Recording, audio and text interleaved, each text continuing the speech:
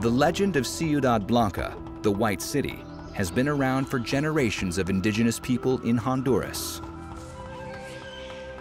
The Pech and Tawaka Indians have stories about a white house or a white city. There are all these rumors about seeing the ramparts of a ruined city, always rising in the jungle in the distance, too far to get to.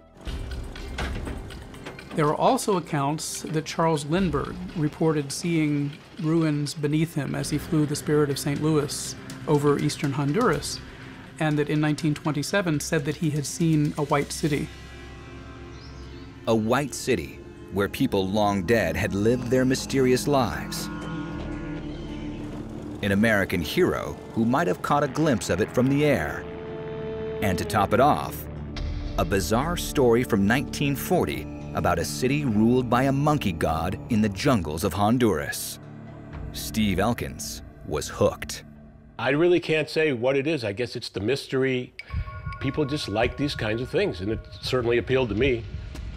I have an insatiable curiosity, always have, and I guess I'm very persistent too, because this has been a very long and difficult road, and everybody in my family and my friends have thought I was crazy for pursuing this for so long.